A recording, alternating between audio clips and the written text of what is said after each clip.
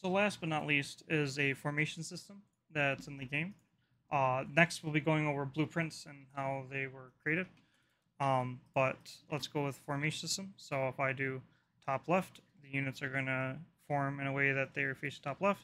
Top right, they form in a way that's going top right. Get a second squad.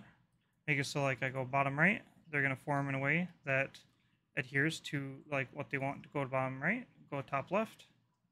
They'll like their formation changes depending on how they're going.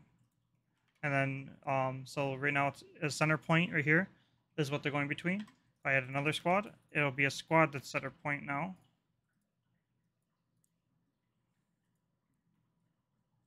So now you see that a squad is the center point.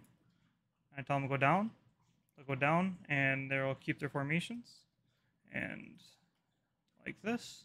It's all based on degree of rotation, depending on where the center of the average of all the squads that are selected are at. And that is how the formation system works. Thank you.